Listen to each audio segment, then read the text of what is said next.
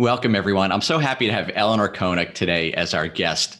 Eleanor is our latest forum moderator inside of Obsidian, and she's just what I'd call a power user of Obsidian in the sense that she really uses it for her daily life.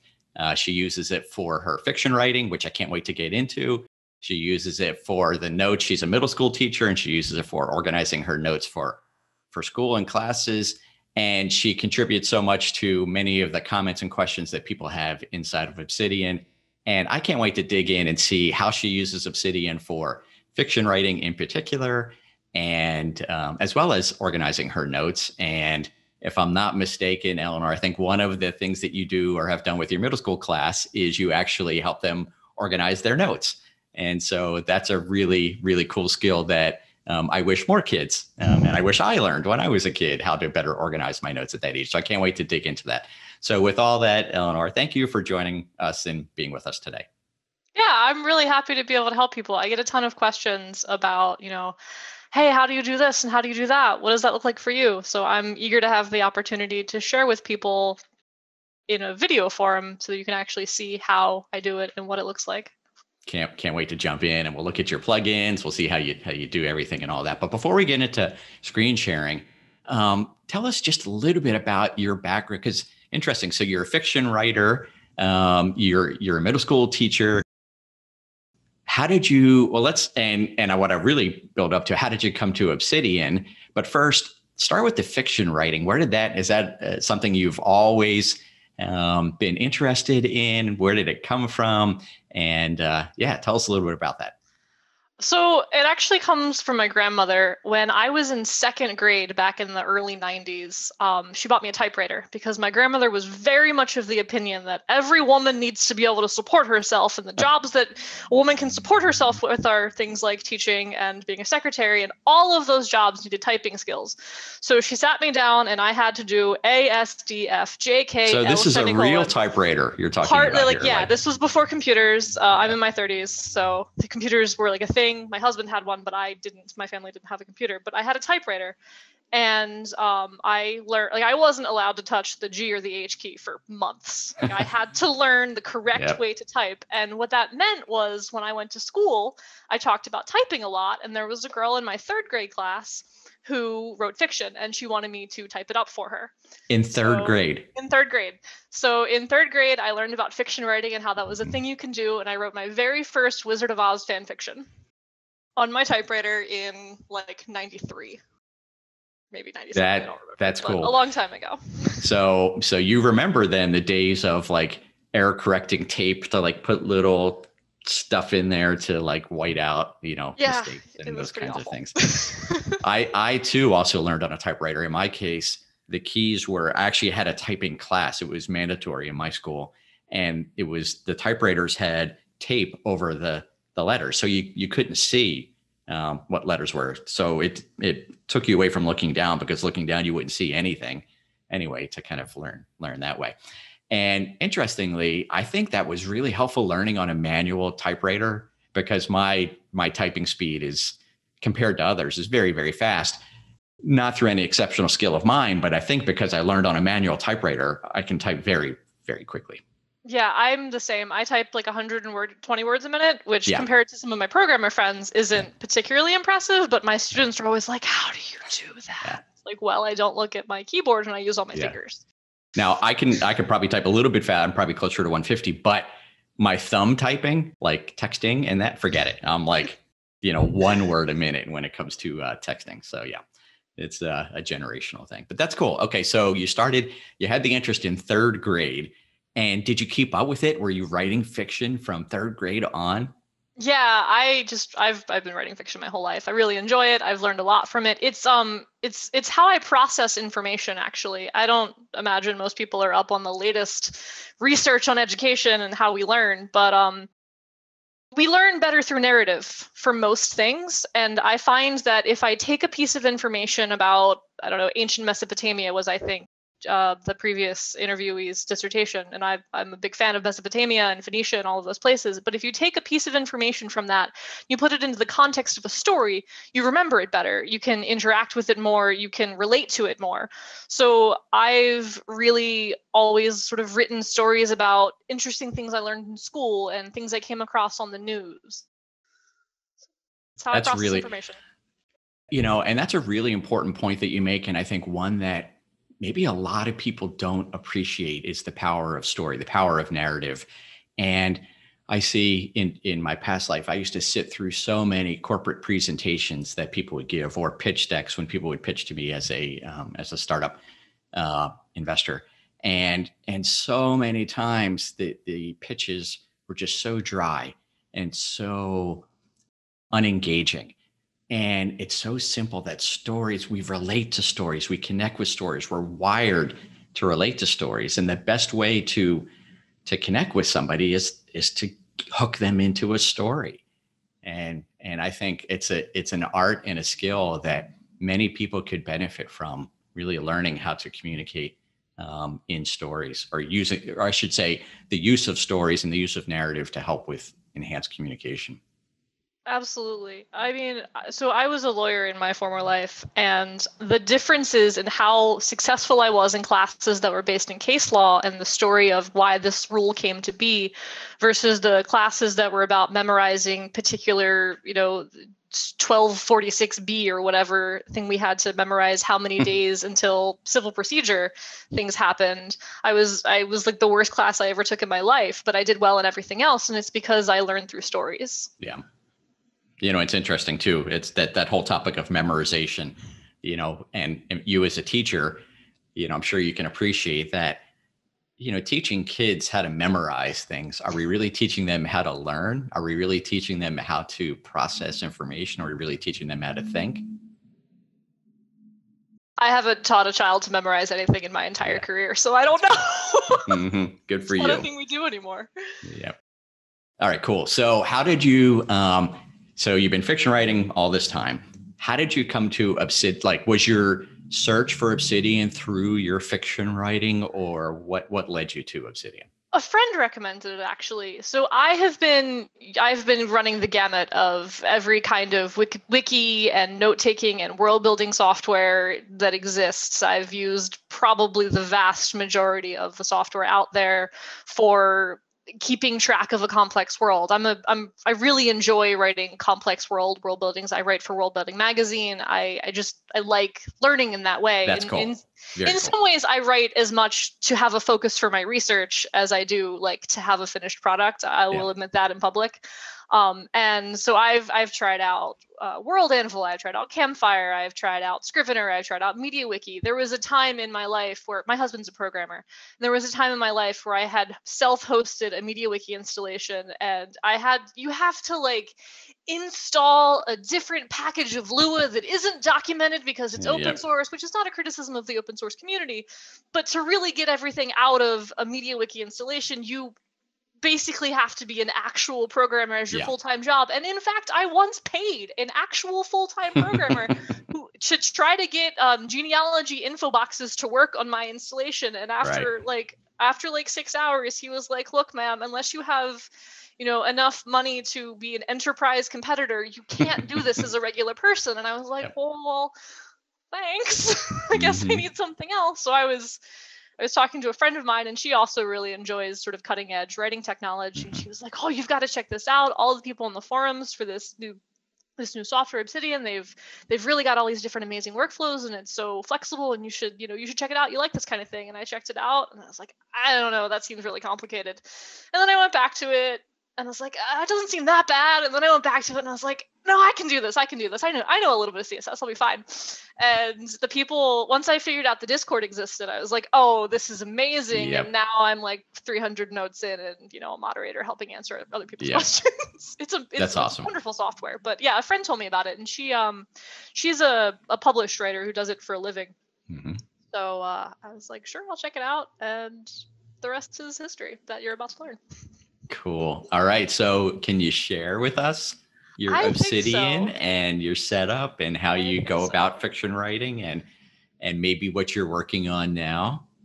Sure thing. Okay, so in theory that worked. Yes. And so we now have my sort of landing page as my to-do Ooh, list. very nice theme. Is this your theme, or is this a derivative of a theme? It's just the generic Obsidian theme that I added some snippets to from here and there. I don't even know if you could call it a theme. It's just, I don't know. The devs like purple, so I went with it. Well, the purple and some of the font is definitely yours. The font is different. The font is a practical thing. I imagine most people don't bother with commenting, but in the old font, if you did an arrow, it would autocomplete, which doesn't matter until you're trying to do no comments and only one of them auto completes, and then you get mad. So I changed it. I like the old font, but yeah, it's just a different font for practical considerations. Got it. And I see you're using the calendar plugin. I'm just kind of like, every time I see somebody's, Obsidian layout, and we all have our own layouts, right? But every time I see somebody else's layout, I always think, ooh, what are they doing that is clever or interesting that I could take a look at? Well, sure. Let's take a look at my usage of calendars. This is a random day. So I use the daily note for all sorts of things. In this particular note, I read something cool on Reddit that reminded me of something that I could actually use. And some people call it a resonance calendar. I'm not sure I'm doing it like the correct way to use a resonance calendar, but I read something that resonated with me and I wrote a little note on it. I marked where I got it from. I gave a link, and then I was careful to say, you could use this for this thing. So it's, I mean, I use the calendar plugin for my actual, I guess, raw note taking. It's very talking to myself about something cool I have. For sure. And let's jump in just real quick before we get into some of your fiction and how you organize and structure your fiction writing. Let's just pick on this kind of Reddit thing that you captured here. When you're taking a note like this, and it's sort of, okay, you're reading this Reddit thread, this is interesting, and you capture it. Are you thinking then, what else could this link to? How could I use this? Or are you thinking, this is interesting, let me capture it, and at some point in the future, I will come back and process this for its applicability elsewhere? How do you go about linking your thoughts? I've got to be honest, it varies depending on the thing I read. So let's flip through and see what we've got. This is not a good example. That's not a good example.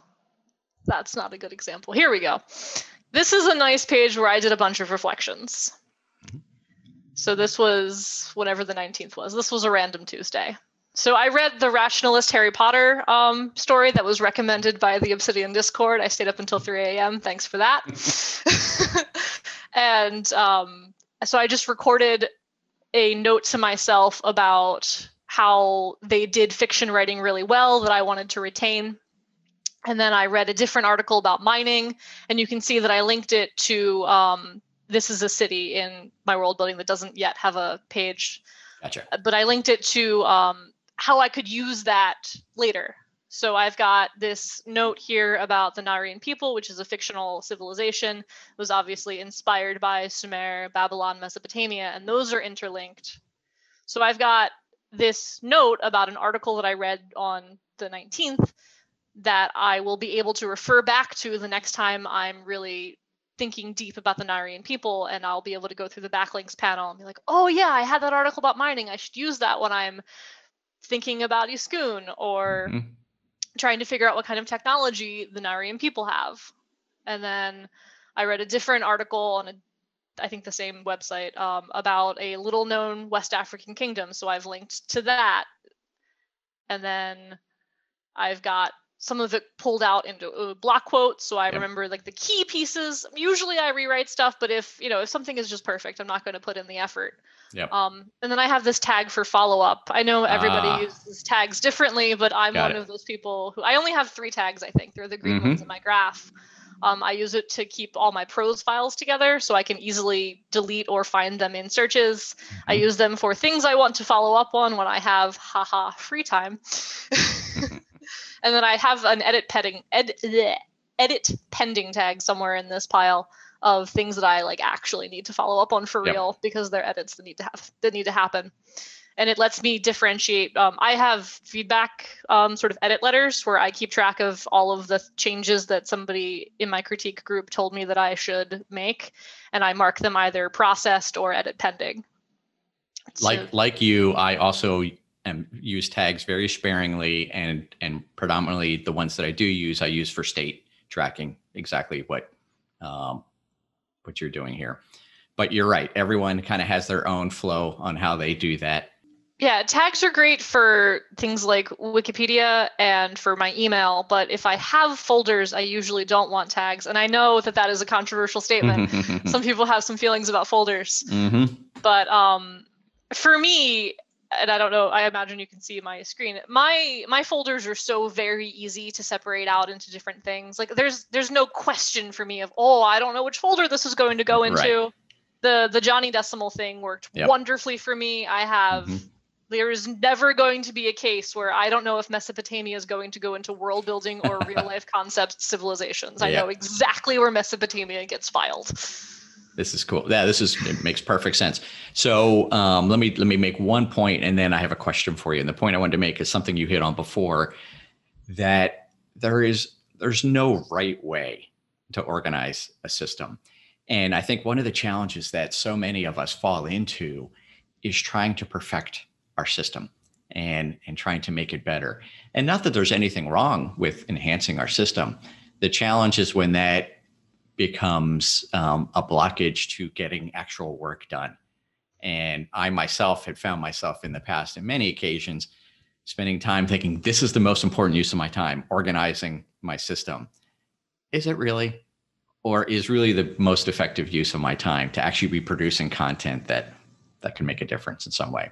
So anyway, I'm a big fan of flexible systems, but I'm an even bigger fan of using the system to do what you're born and here to do versus tweaking it. Yeah, I have deadlines. I don't have time to perfect everything. That's what I love about the daily calendar stuff is it's not pretty. It's not the same every time. This is what I was thinking about on this particular day, and I can find it again later because there are backlinks and searches. That's enough for me. I've got the thought. When it comes up again, I'll be able to find it again. Okay. So then the question, before we get into your structure, and if you could walk us through your folders and what you're doing there. But before that, so you made an interesting point a couple of minutes ago about the idea of like what tools certain characters use, or characteristics of a specific character or world. And I'm wondering, and I have never thought about this before because I'm not a fiction writer, how do fiction writers typically track this sort of, history and genealogy of their world elements in a way that they keep them consistent throughout the story or throughout multiple novels? And I just have never thought about this before. And when you brought that up, I thought, wow, I could see how Obsidian, and I can't wait to see how you do it, but what's traditional fiction writing? How do they do it? It varies, which will surprise no one who has ever interacted with humans. I can give you sort of both sides, like the spectrum. On the one hand, we have Brandon Sanderson, who is one of the giants in the field of world building and writing science fiction and fantasy. He has a wonderful lecture series at Brigham Young University, and he uses a wiki. So he is well known for having extremely complex worlds, and wikis are fantastic for that if, again, you are willing to sort of deal with the inherent limitations of a wiki and are very good with wikis and experience with them. I find the learning curve to be a little high if you're trying to do anything complicated, but for interlinking, which is what Obsidian does very well, wikis were all you had 10 years ago. So there, on the one hand, there's basically what I'm doing just with different kinds of software, and everybody is trying to find the perfect software for it. World Anvil is very popular.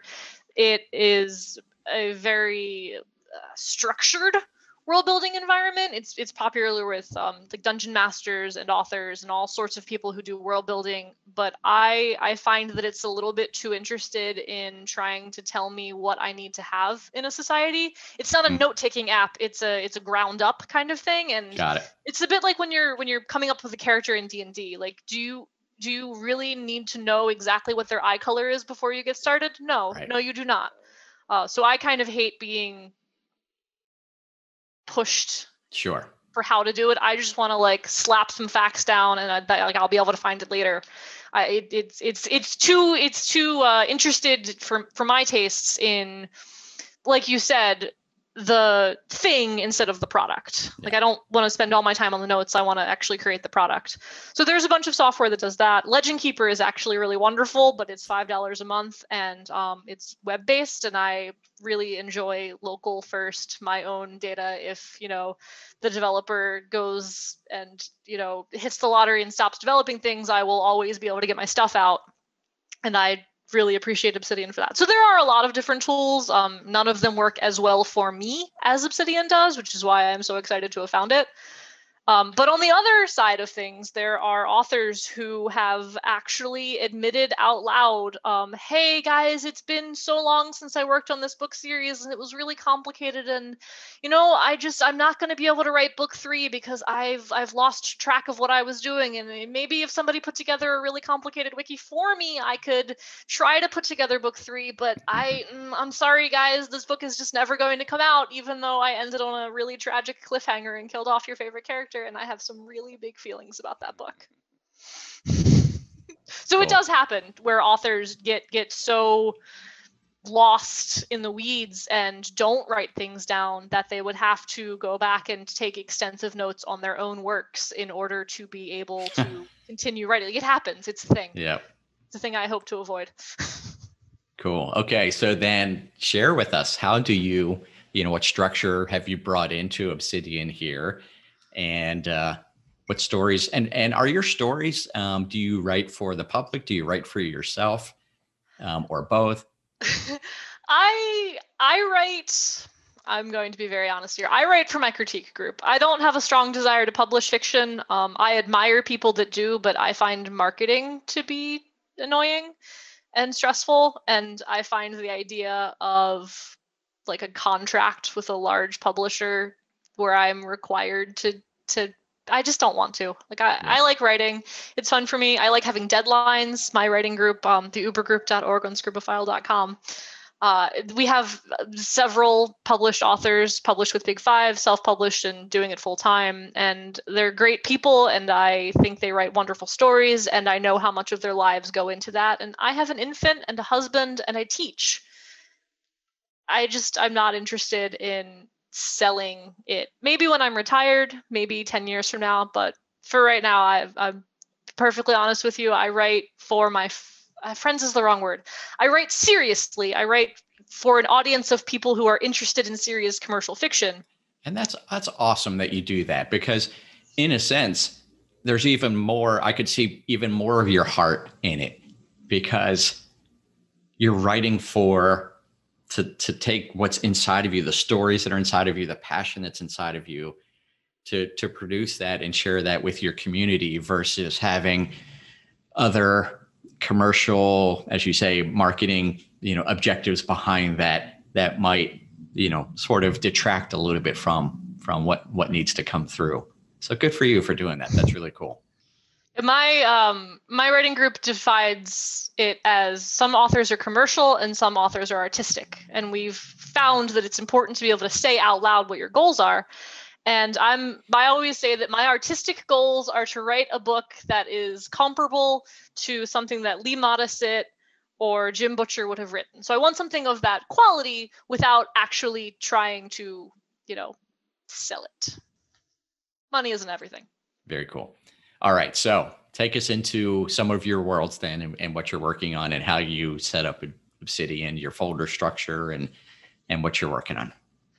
So for fiction writing, I've got my stories, and close the meta tab. You don't need that. But so this is organized Johnny Decimal style at first. And then because practicality is more important than, philosophical purity, I go right into a dating system. And it's not do you want to talk, I'm sorry to interrupt. Do you want to talk Johnny Decimal for people who may not be aware of what you mean by that? Do you want to just elaborate just a tiny bit? Johnny Decimal is a system that I found out about through Obsidian, but if I hadn't, I probably would have also found out about through Hacker News about a month later. And it's just a system of organizing files in a way that uses numbers and folders to make sure that you don't run the risk of having this nested folder and this nested folder and this nested folder and this nested folder and this nested folder, and then you forgot about that nested folder. So actually you have all of your information in this folder and also this folder down here, which is pretty much what my school intranet looks like. And I think it's really useful mostly for big businesses, because this is a thing that goes back and forth in the community of should you have folders or should you have everything in, sort of a dump just there organized, or even organized with the Zettel style numerical system, which I also enjoy and also use. But Johnny Decimal is basically the idea that, and I'm going to butcher this, but you have all of the stuff that you might ever put into a file system. And then you sit down and you brainstorm no more than 10 buckets of things where if you have something, you will always know which bucket it goes into. And then for each of those buckets, you get to have 10 sub buckets, and that's it. That's all you get. You don't have to use all 10, but that's all you get. And Johnny Decimal is very clear that sometimes that's going to break down, but it shouldn't break down very often. So you'll see that it broke down for me in the actual stories. So my actual stories, I have one more folder for things that aren't the story. And the Johnny Decimal website, which is fantastic, and everybody should read it if you have an interest in note taking. They use this for archives a lot. So you can have one more archive or things that aren't this. But the idea is just that you put a number in front of it, 1 through 100, and you will always know where your thing goes. And if you are trying to open it, I know that, I know that 90 is my last thing that I always do is articles. So if I type in 90, all of my articles show up. And I could also do, I could also search for articles. But if I had a slightly messier system, if I were looking for, I don't know, Mesopotamia, it's a little bit more meh. If you have something for Mesopotamia in more than one section for whatever reason, if it's, Mesopotamian clothing and I have a character named Mesopotamia, that's a terrible example. But the idea is you will always be able to actually find that stuff.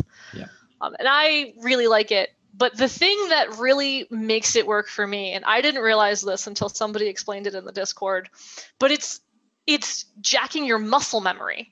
It's not that I'm terrible with numbers. I'm never going to remember for real that 80 is whatever my 80 is. But I know that it's that my stories are the second to last thing because articles come after it, and my newsletters are another kind of product. So, but they're not, they're not a meta thing. And then I probably have notes because that's right after meta. And then logically speaking, I have world building notes, and then I probably have my non-world building notes, and where it is on the side of the screen, I'm a hand talker, but where it is, you start being able to do that. And apparently it's linked to spatial reasoning and mind palaces and all of the stuff that Johnny Decimal is using without saying he's using, or maybe even realizing that he's using.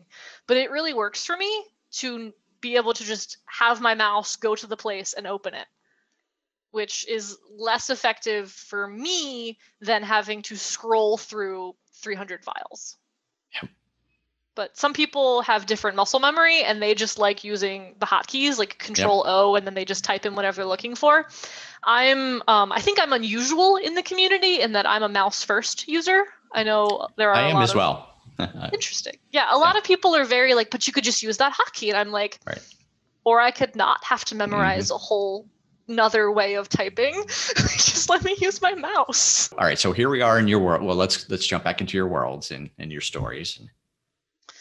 So this is chapter 1. And they're still working on the best way to have metadata that isn't, I think it's YAML metadata that's for plugins, like metadata for people. So I just have a header that I use, and I put all of the interlink stuff that doesn't really make sense to have in the actual prose at the top. And it's my notes to self, and it's links to my edit letters and whether or not they're processed. And then just not everything needs to be a whole file. I just have little hey, don't forget to fix this. Don't forget to fix this. But if it's a long, no, you need to go through everybody's feedback and figure out what to do with it, then it gets its own file. And then sometimes people who read my work are like, why don't you do this? I'm like, because I don't know if it's a good idea yet, but I don't want to forget it. So I have a little section for that. And the most important thing, I think, is the summary. And I must have gone back and forth about the best way to have a chapter summary and where to put it and what to do with it 6 times. And I've asked in the Discord, how do you think I should do this? So I wasn't sure if I should embed it and have it be its own separate file in an atomic note kind of way, or if I should put it here and then have it be embedded in my outline, which is what I'm currently doing. And I've only done it for one of them because, like you said, sometimes you have to focus on output. And if I fixed everything that was wrong with my vault, I would never get anything done. So I eventually landed on that. And then I have the actual prose. And you can see that this one's interlinked pretty heavily. So I've got the protagonist who has her own page. And then I've got this concept note about what a thaumaturge is. And then I've got this character. And then I've got some research. That is, the main reason that I have this, and this is actually a clothing file. This is clothing. And then I haven't done all of this yet, but the idea is for every time one of my character's clothing is described, I will do the same sort of thing where I've got what the text is, and then it links back to this file so that I will be able to use the backlinks bar to reference every time I've ever described a character's clothing. That's which cool. For a nonfiction writer probably seems like a really weird thing to care about. But the number of times I've forgotten what a character was wearing, or how many different characters can wear gray robes, or wait, what did the guard wear in chapter 7? So this just makes it easier to find that information. Makes perfect sense. And then there are cities. There are organizations. This is a league. It's like an empire. All right, I'm going to ask such a naive question. Being a nonfiction writer, where do you come up with your names, your character names, your city name, your world, city names, and so forth? So I am one of those people who really, really enjoys researching ancient civilizations. It's my day job. It's also my hobby. So I personally try to have everything have the flavor of the civilization that I'm getting inspiration from. Got it. So this particular story is modeled off of Mesopotamia. I guess if you were going to put it into historical words, this is the story of if Hammurabi's sister and one of the high priests in ancient Mesopotamia and Babylon had taken over for Hammurabi after Hammurabi was assassinated by some of his enemies. So I obviously need to know a little bit about, Babylon and Hammurabi. And that's one of the things that I teach. I teach a whole unit on Hammurabi's code. So with that, then you have the problem of you don't want your character's name to literally be Hammurabi. Right. Right? That's a little bit too much. But you want it to evoke the sense of Hammurabi. You want people, if they're reading it, to unconsciously associate with your story, steles and Babylonian gardens instead of Roman, the Roman streets or the Greek forums. And that's a problem that you have when you're writing in ancient times or something. My series is very Bronze Age, which is not a well-covered area. So I get people who are like, but you have sewers, so this is Roman, so why are they using bronze? And it's because sewers were invented like 4,000 years before Rome was a twinkle in anybody's eye, which is an exaggeration. But so you have to be very careful to really set up the right expectations. Otherwise, people are like, but there's multiple stories in the houses, so why can't they just, have the legions take care of it? And it's like, well, because legions aren't a thing. Two-story houses have been existing in Egypt since the beginning of the Egyptian civilization. Like, do you want to know more about the early Egyptian farmers and how they weren't peasants like you think of in medieval times? So like, you're always coming up against the expectations of people who don't spend all of their free time reading scholarly articles about Mesopotamia. Very cool. Do you ever see yourself, just branching for a second, do you ever see yourself writing historical fiction? No. Okay. With historical fiction, and I have friends that do, with historical fiction, it's, how do I put this? It's harder to have a strong moral. And one of the things I enjoy doing thematically is making a point. Yeah. So for example, my point with the book that I'm writing right now, and you're going to laugh, is I'm trying to have a passionate screed about the value of infrastructure and the evils of NIMBYism. And it's just cool. hard to do if you're actually straight-faced. Like, this is what Hammurabi would have done, because history has already, like, if I'm writing a book about Hammurabi and it's not about justice and a legal code, people are like, but why would you ever do that? Because the whole point of Hammurabi in pop culture is the justice code. Right. But I'm allowed to write about Hammurabi and the importance of his sewers and the importance of why city walls existed in places that flooded, because it turns out it's not actually because of siege warfare the way you would think. It's to stop floods. And I didn't know that, and I love knowing that. Love it. That's very, very cool. Thank you for sharing that. Thank you for educating me. Yeah, the 90% of the population has no need to know any of this, and I enjoy knowing it, and it's a cool party trick. So, but I think reading, I think consuming this type of fiction, the more that you can appreciate the context, I think you value it even more. Absolutely. I really enjoy there's a genre of science fiction that's basically this history thing in space. So one of my favorite books is literally the Zulu Wars in space with like reptilian aliens. I like that. I like that a lot more than reading about the actual Zulu Wars, because you can get away from some of the awful parts. Like, I read fiction to escape and to learn, but I don't actually want to have the sad ending of Horatio Nelson being like, his life was sad. And if you read the Honor Harrington instead, you learn a lot about the French Revolution without like being bogged down in the boring bits, because there's lasers. Tale of Two Cities. Yeah. So I really enjoy fantasy fiction. In fact, I wrote my college graduation paper. It's the St. Mary's Project. It's like a mini dissertation. The topic was illuminating ethics via fantasy fiction. That's really cool. That's fascinating. It was fun. So I wrote 5 short stories, and then I wrote a paper about each, about how it made a philosophical, ethical point about like how we should live our lives. And one was about tolerance, and one was about how, vampires are really interesting. Look at immigration, and this was before True Blood became a thing. So you have, I wrote one about the nature of happiness. If you have an empath who is, feeling the happiness of children, is that utilitarianism or is it not a utilitarianism? Right. And you just can't do that with real life, because you can't make the point as cleanly. You can, but you'd get a lot of flack for it. Not as cleanly. Yeah.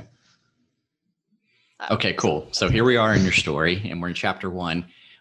So the summary bit, do you capture that after the chapter is written, or do you begin by fleshing out some sort of rough summary of how you think how the chapter is going to flow, and then enhance it once the chapter is written? This is called plotting versus pantsing. Okay. I personally, I write the summary and then I write the chapter and then I go rewrite the summary and then I rewrite the chapter. Some people write the summary, write the chapter, they're done. Those people are amazing. Those people understand story structure with all of their hearts and can write a book in a month. I'm not there yet. Some people think that, having a plot in mind before you write is the worst thing for creativity and you should never do that.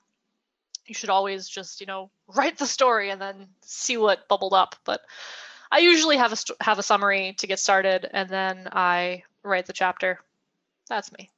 Cool. All right, one more naive fiction writing question, and then I'll let you get back to your structure. For your characters, do you have an image of what they look like ahead of time, or do they morph through your writing? I actually have a really good example of this. Hold on. So this is, let's see. Okay, so Dacian. Dacian is a general who appears in chapter 2. And this is going to blow your mind. This is the sum total of my page for him. Okay. This is So you do have an image. And I don't even remember where he came from. But so he's not a general, I lied. Dagrim is the general. So he appeared in chapter 2, and I needed to describe him. And he was a general who appeared in the scene, and he is a there's politics involved, but he's interacting with the new sovereign of this league. And I literally I didn't have a picture in mind. I Googled Lebanese general. And then this guy looked right, and I saved the picture. And that's what I love about Obsidian, is that I literally just copy and paste the picture, and now I have it forever. And they used to actually copy, like when you copy and paste it, they used to just make it as an attachment, which I personally preferred, and I hope they go back to that. But you can still get an attachment. I mean, you can drag it in to have an attachment. But it's like a little bit harder. And again, I'm just trying to write the story, right? Yep. So yeah, I Googled Lebanese general just to get a sense of, like, I looked at a couple pictures and it's like, that guy feels right, and then I went with it. So some of these have pictures. This one does. So that's a picture that felt right for her, and I try to save the name where I can. And I just kind of go with it. I don't have one for the queen lady, so it varies. And how do you, so you have this structure, you have the characters, you have the elements, the aspects of the world and all these sorts of things. How do you tie them together? And how do you know where to work? So, so for instance, all right, today I'm going to what? Where do you jump in? How do you know where you need to jump in? Well, I have this really cool task list. It's very deadline based. So I have an upcoming deadline in February where I need to have the first 6 chapters done and polished and ready to go to ship my first act to my readers. So I kind of focus on that. And then when it comes time for me to work on chapter 2 or chapter 3 or chapter 4, I do. So I'm very, like I said, I'm very deadline based. So like when this chapter is due, that's when I work on it. If I have free time, I work on something different. A lot of my sort of resonance calendar things that get popped into my daily notes are things that I came across scrolling on my phone, or honestly, I have some that were reading in the bathroom. I have a textbook in every bathroom, which is a very nerdy thing to admit out loud. Like I have a book about here. I have The Amazons by Adrian Meyer upstairs in the room where my kid plays, and then I have The Tyrants of Syracuse is sitting on my kitchen table, and The Golden Thread is sitting in my downstairs bathroom. So, and I have, these are not the most wonderful notes. Look at this page; it's just a title, but that's the beauty. How cool! Once there's a mobile app for Obsidian, how cool to be able to actually take notes in this right in here while you're reading, somewhere else that you don't have your laptop. So I've used the Git Journal app, and I honestly just use the GitHub app. I don't really take notes on my phone. I know a lot of people do. I read my notes on my phone. So I'll go to the gym because my kid needs the structure of it. So like 4 days out of 5, I actually exercise, but sometimes my kid needs to go to the gym, and I'm just too sore, or I just can't, or I'll have exercised and be tired and like want to stop, but my kid has a very firm, like he is there for an hour because that's the longest amount of time I need when I'm doing yoga. And for the day where I'm doing a 30-minute different thing, that means I get 30 minutes to work on something at the gym. Yep. I go to the YMCA, and they have a really nice little area with tables. So I open up GitHub on my phone, and then I have my notes there, and I write on paper. And I could take a laptop, and sometimes I do, but I really like writing on paper. Yeah, there is something about just the brain pan tactile sort of flow. Yeah, but like, so Okay. even though this is just the title right now, and I will go through and add stuff, the backlinks are from these daily notes that I was talking about. Yeah. So I made notes on Christmas, I made notes after that, and then so these are all my sort of top level thoughts of just like, as I was reading, here's a thought I had that day, and they're all findable, so I don't feel a need to embed them right now. For sure. Because what do I really get out of embedding it? Like, what do I get? And that's been the hardest thing with Obsidian for me, is that realization of, wait, I could save myself work and not do that because Obsidian does it for me. Yeah.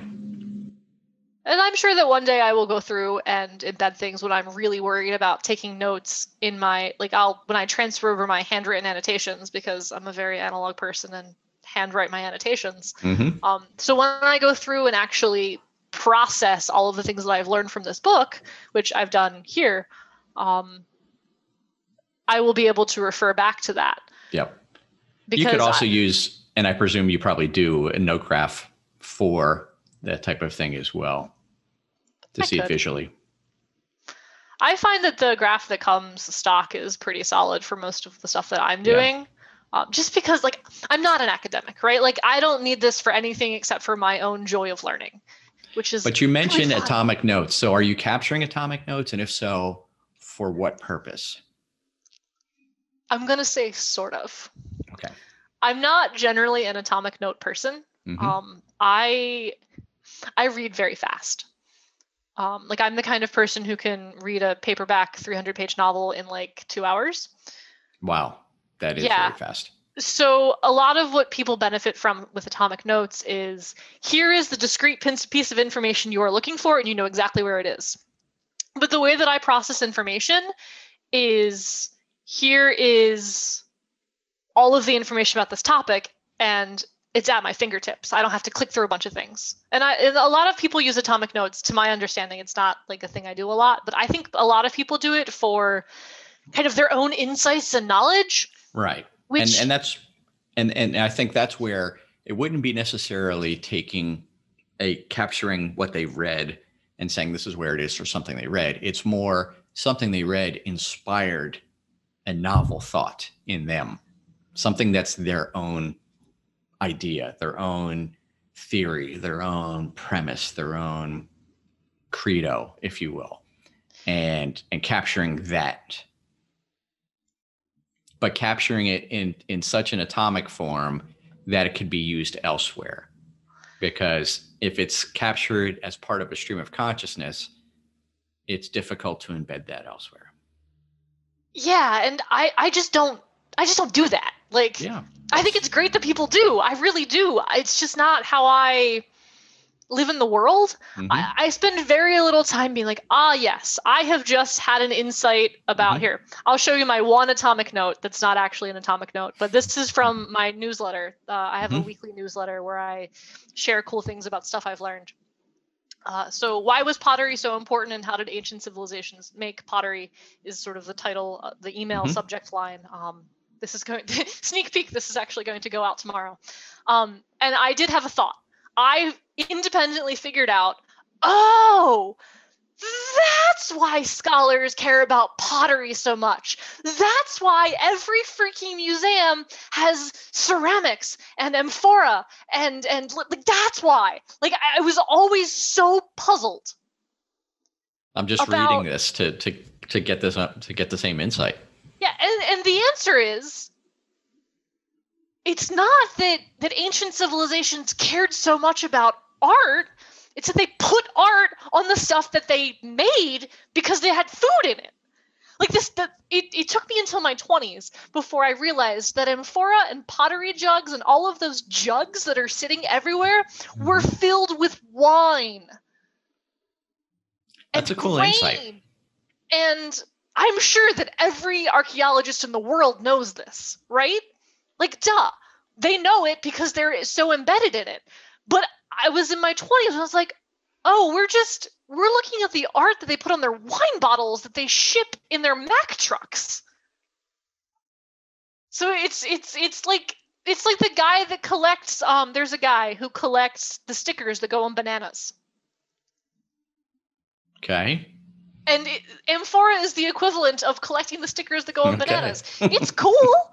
Right? It's cool. It tells you a lot about the different civilizations. It tells you a lot about the businesses and the society and the era that it comes from. This guy can identify which era a particular sticker comes on by the painting style that the sticker was printed with. And that's so cool. And that's basically what archaeologists are doing. They're taking Mack trucks and looking at the advertisements on the side and going, yes, now I've learned something about that culture because that has, a woman on it who is sitting with her legs kicked up, and we can learn something about how that culture interacted with human sexuality. So that was an epiphany cool. I had. Yeah. But I don't put that into an atomic note. I put that into a newsletter and then I ship it. I share that with people. Why would I sit on it? Or I write a blog post. There's no wrong way to do that. I think one of the challenges with the whole Zettelkasten movement, and I think it's really powerful, and I think what Niklas Luhmann created is amazing, absolutely amazing. But it's so easy to think, well, because he did it, and people suggest that the reason he did it was because of this Zettelkasten and his 90,000 atomic notes, that's the way to take smart notes, and that's the way to kind of manage your knowledge. And I think that could be a way, and it clearly was a way that worked very well for Niklas Luhmann, and it's clearly a way that works well for many, many people. But is it the way for everybody?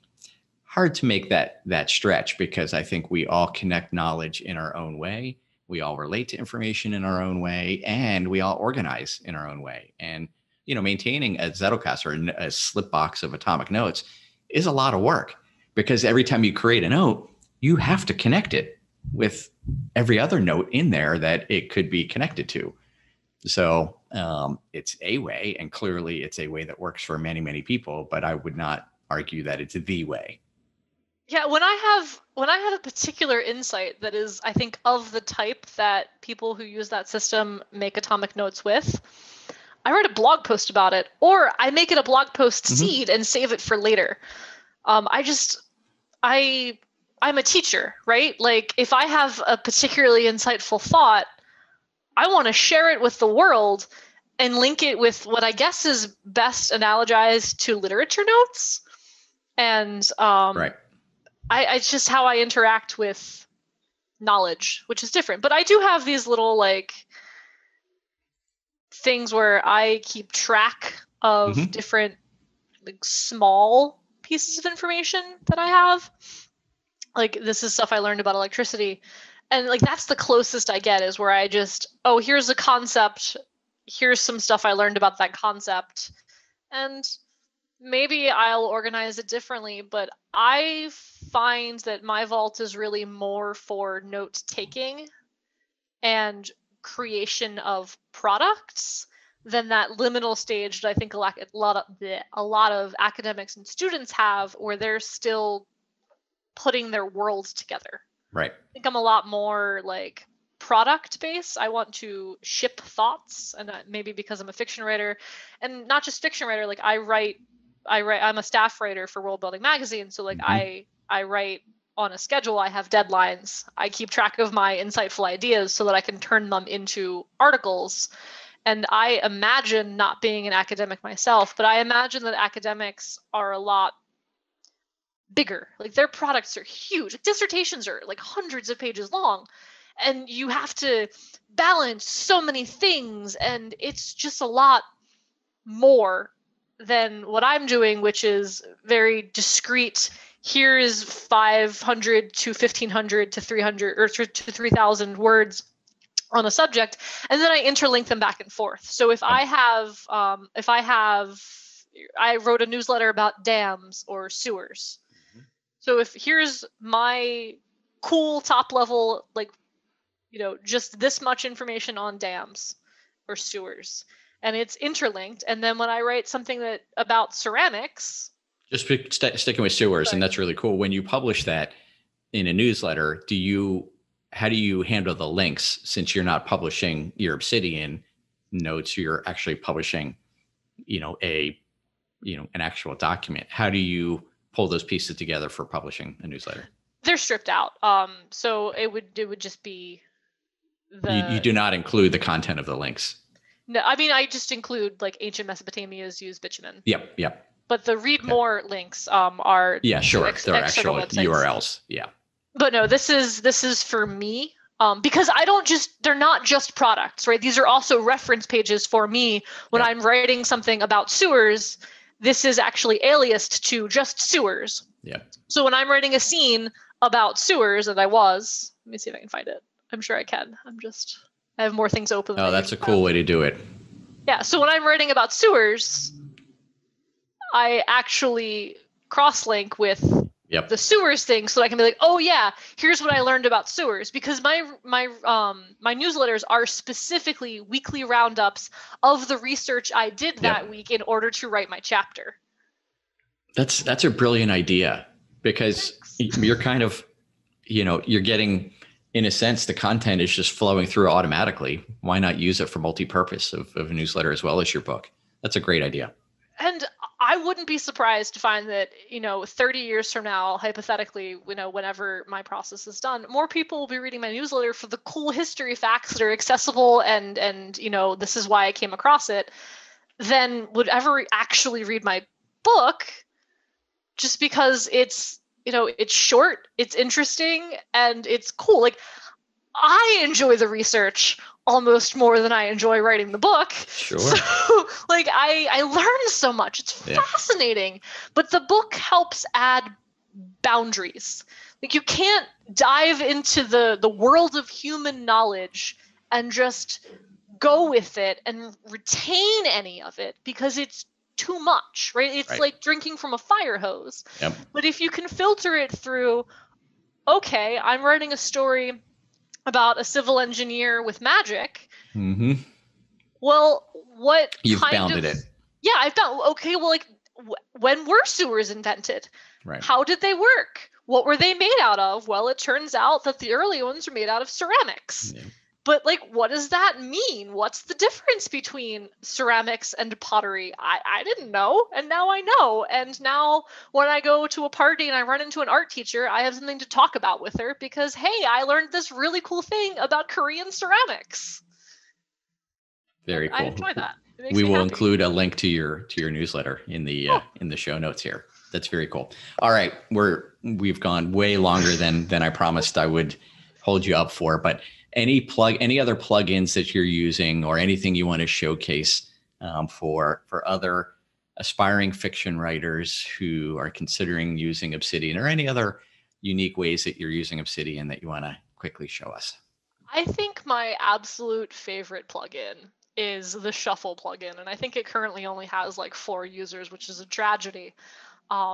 But it will create a writing prompt for you. And it's actually what I use for my weeklies. These aren't weekly roundup notes, they're fiction prompts. Okay. So every week I auto-magically generate a randomized prompt. I'm not familiar with the Shuffle plugin, so tell us about it. So the Shuffle plugin, it basically lets you use variables. Okay. So let me find it. Shuffle. Yeah, it doesn't even have a. No, scroll on it might be on the left. Yeah, down there, right there.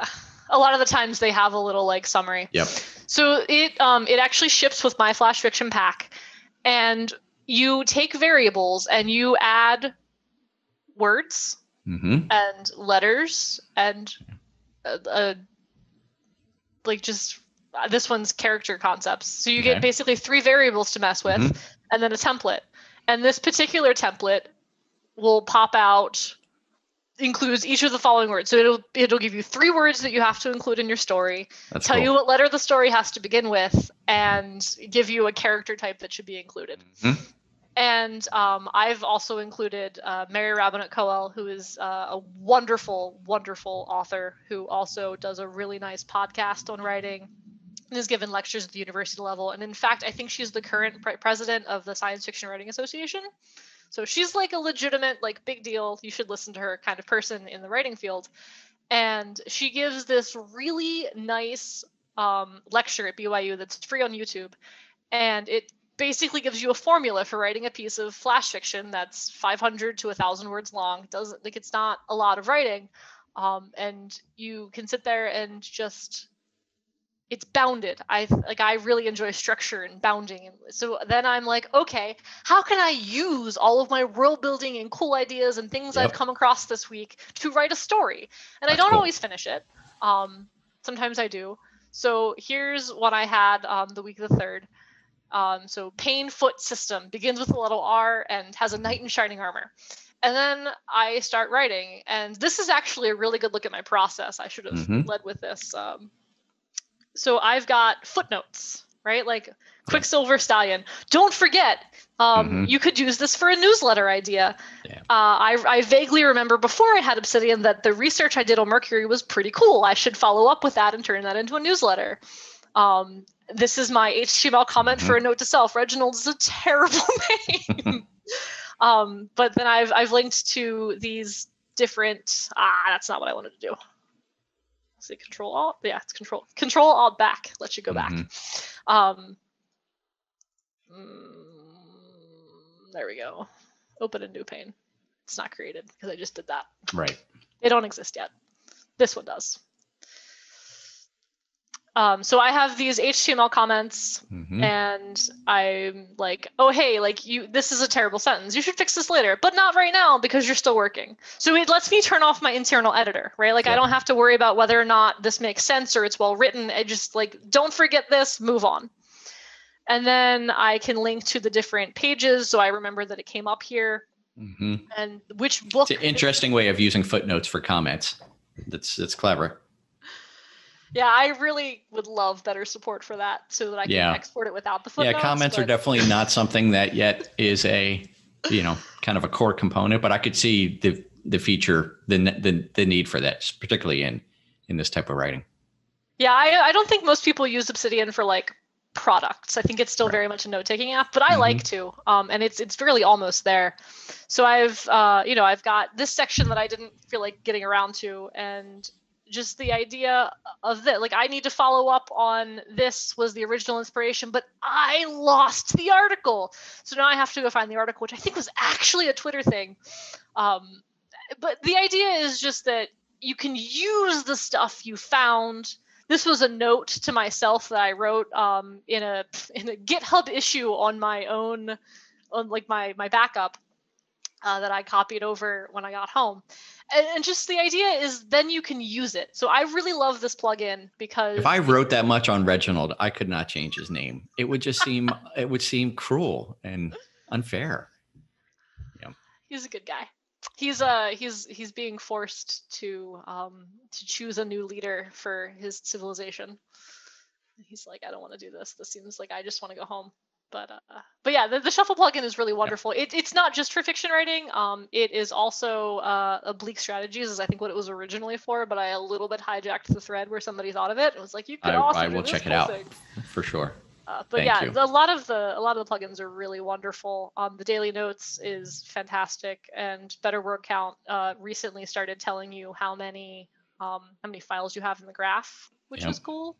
But really, that shuffle plugin is one of my favorites. I need to delete this because I don't want it. But big plug for the graph, letting you see which things you don't have linked. Oh yeah, the orphans for sure. Yeah, I don't believe in orphans. That's my really strong feeling and philosophy is that I like my graph to be firmly interlinked. That's great. And if you think about it, if you wrote an orphan note or if there is a note that's an orphan, why? Exactly. Yeah. like what should this actually be linked to? So I had this was an orphan when I started, and it was like, wait, why is it an orphan? In fact, why is it not showing up? What did I link it to? I definitely this wasn't. What's going on here? Whatever, it doesn't matter. Point being, I went and like I link it to things so that I can find it again, so I know what it is and where it belongs. So I guess I have that much of a Zettel in me, right? Like I really believe in interlinking. And in fact, I have one little section where I've embraced the Zettel philosophy. So you can see the 01, 01A, 1B1. Ah, you're doing it the old school way of actual outline type of structure. Yep. Cool. Yeah, it's really useful when you've got this folder because I have Ask Historians, and then all of these things came from that source. Right. And then here's the thing about commodity money, and then here's another reference that's really on the same topic. I would love to do it for my academic, like my real life concepts, but I don't know how much you know about ancient civilizations, but do the Hittites belong with the Egyptians or the Mesopotamian? Right. Like, do the Mongols, are they really China, or are they really, I don't know. So that defies organization and logic, so I didn't try. Cool. This has been so great, Eleanor. Thank you for sharing this. You want to stop screen sharing? Yeah. Okay. So this has been great. Thank you for sharing all this. Before we wrap up, I want to talk a little bit about, so you became a forum moderator within the last couple of weeks.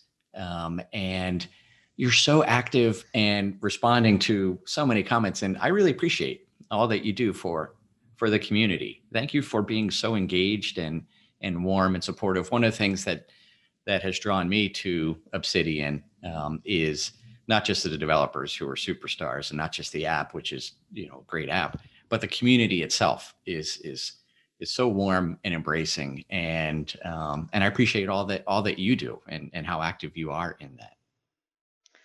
Yeah, I'm a big believer, particularly as I think you said I'm a power user in the beginning, particularly as a power user and not somebody who's a developer or like I'm not a computer scientist. I'm not a programmer. I can I can hack together a CSS file if it's very, very short is my knowledge level. And I think that's fine, but when Ryan is developing plugins that are used by hundreds and thousands of people, I have an obligation to, if I'm going to use that, give back in the way that I can. And what I am is a teacher who is good with remembering institutional knowledge.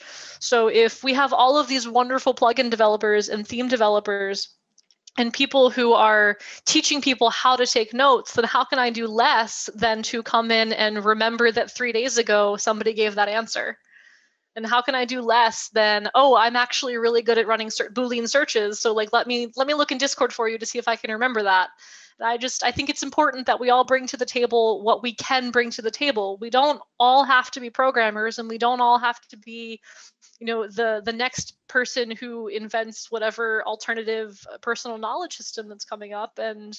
But we can bring to the table what we have, and everybody in the Discord brings something different, whether it's their own academic background information about library information science, or a really cool link to something that they think people in this group is going to like. I spent many hours reading a Harry Potter fan fiction, and I'm grateful to the person that shared that because it improved my life. And it's important when you're building a community to, one, assume good faith, and two, give what you can. I believe in that. That's wonderful. We appreciate it. I think you're doing a fantastic job. Eleanor, thank you for your time, for sharing, for your stories, the way you develop such creative work. And it's just, I appreciate you sharing. I learned a lot. I can't wait to be able to share this with the community as well. And you almost make me want to be a fiction writer. I have some ideas. So I mean, flash fiction is really short, and it's a great way to process information. That shuffle plugin once a week, I'm telling you, cool. You can get a lot of knowledge out of that. I will try it.